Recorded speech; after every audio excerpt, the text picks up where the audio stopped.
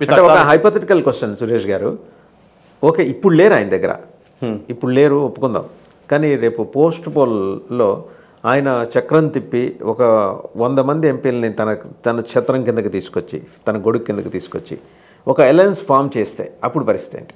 మీరు numbers calculate చేయండి. ఆ 100 ఎంపీస్ ఎక్కడి నుంచి వస్తారు?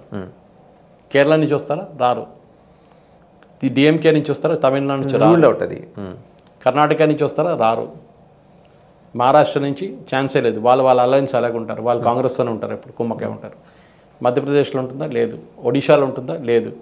ఉండేది తెలంగాణ ఒకటే. అంటే దీంట్లో ఇంకొక హైపోథెటికల్ క్వశ్చన్ మళ్ళీ, ఒకవేళ ఆంధ్రప్రదేశ్లో తెలుగుదేశం అవుట్ ఆఫ్ 25 ఒక 20 సెక్యూర్ ఉంది అనుకుందాం, తెలుగుదేశం వెళ్ళే ఛాన్స్ ఉందేమో? లేదండి. ఎందుకంటే మీకు గెలవాలంటే 2 పార్టీ కాంటెస్ట్లో మీకు మినిమం 33 to 40% ఓట్ షేర్ ఉండాలి. 2 పార్టీలు పోటీ చేస్తే ఫేస్ టు ఫేస్.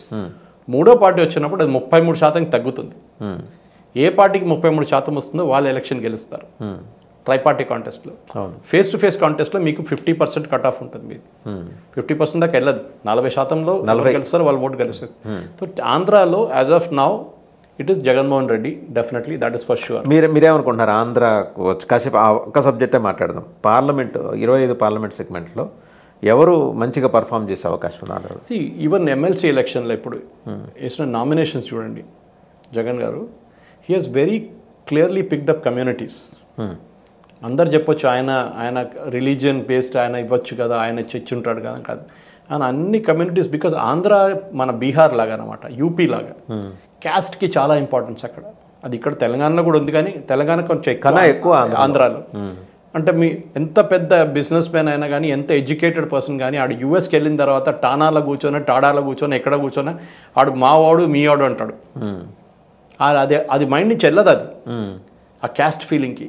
సో ఎంత ఎడ్యుకేటెడ్ అయినా కానీ దట్ క్యాస్ట్ ఫీలింగ్ మేబీ ఒక 2 జనరేషన్ 3 జనరేషన్ తర్వాత తగ్గిపోతుంది అది. ఎందుకంటే ఇప్పుడు అన్ని కమ్యూనిటీకి ఇంటర్ కమ్యూనిటీ మ్యారేజెస్ అవుతున్నాయి. సో మేబీ బహుశా ఒక 2 జనరేషన్ తర్వాత ఇది కొంచెం తగ్గిపోతుంది. కానీ ఇప్పుడు పరిస్థితిలో అక్కడ ఉన్న political combination is based on caste arithmetic. Me caste arithmetic మీకు కరెక్ట్గా వస్తే, మీరు ఏ కమ్యూనిటీని ఎక్కడ వేస్తున్నారో అక్కడ వాళ్ళ పాపులేషన్ ఎంత చూసి వేస్తే డెఫినెట్గా ఉంటుంది.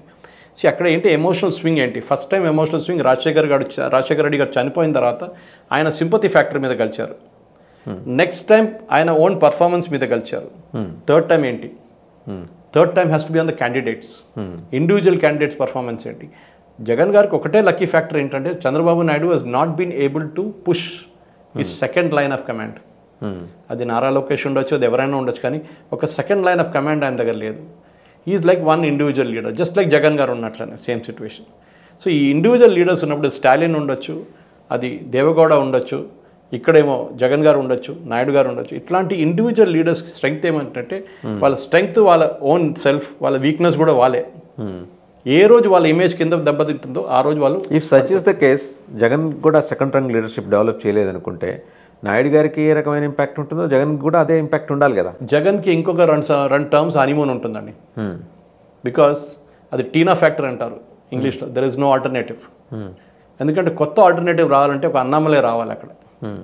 బీజేపీ వైపు నుంచి ఒక అన్నామలే రావాలి. ఎందుకంటే తెలుగుదేశంలో రాదు, ఎందుకంటే it's family party, private limited company. అది కాంగ్రెస్ లాగా. బట్ నాయుడు గారి మీద ఒక ట్రస్ట్ ఉంది కదండి.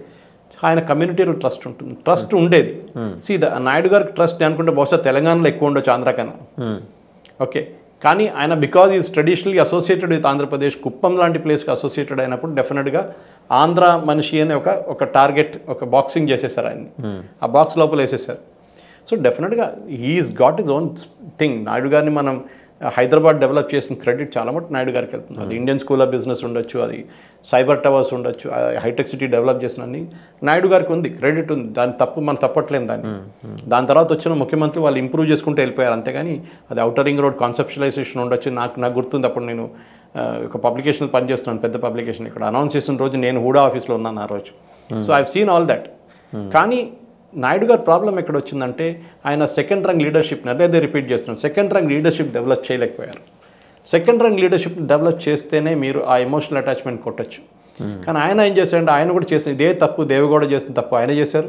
కుమారస్వామిని ప్రమోట్ చేశారు, సోనియా గాంధీ రాహుల్ గాంధీని ప్రమోట్ చేసినట్లనే.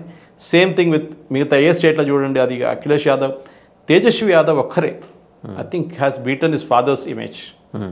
అదొకటి చెప్పొచ్చు మనం. అది ఓన్లీ క్యాస్ట్ అర్థమెటిక్ అక్కడ కూడా వాళ్ళ ప్యూర్లీ వాళ్ళ యాదవ్ క్యాస్ట్ అర్థమెటిక్ మీద తేజస్వి హస్ కమ్ అప్.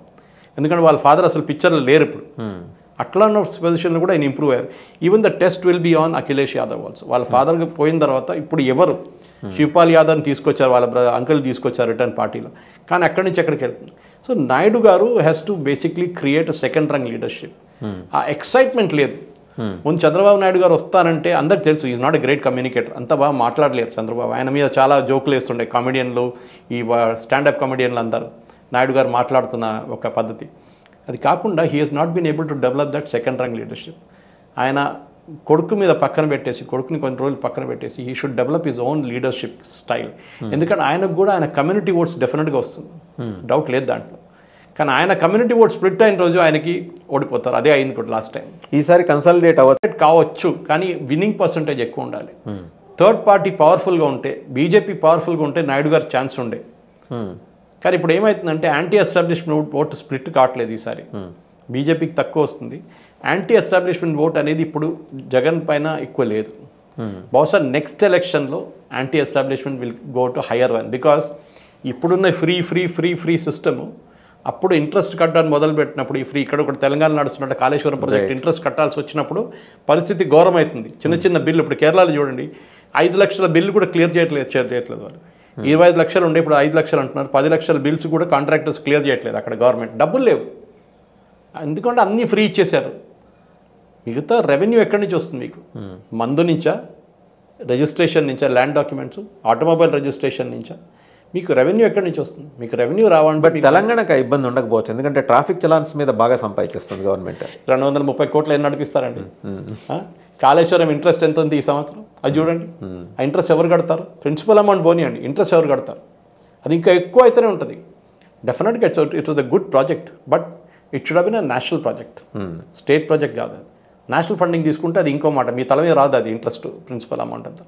అది మీరు చేసిన తప్పు. గవర్నమెంట్ ఆఫ్ ఇండియాకి వెళ్ళిపోతుంది. మీరు అన్ని చేసిన తర్వాత government of India take over చేయాలంటే వాళ్ళని ఎందుకు చేస్తారు? మీరు మొత్తం మెడల్ తీసుకున్నారు, వెళ్ళి నిలబడి ముందు మెడల్ వేసుకున్నారు, మెడల్ వేసుకుని మంది పిన్ చేసుకుని మెడల్ అంతా వేసుకున్న తర్వాత ఇప్పుడు మీరు చూసుకోండి మోదీ గారు అంటే ఆయన చూసుకోరు, ఆయన చెప్పారు ఐఎమ్ నాట్ ఇంట్రెస్టెడ్ అంటారు.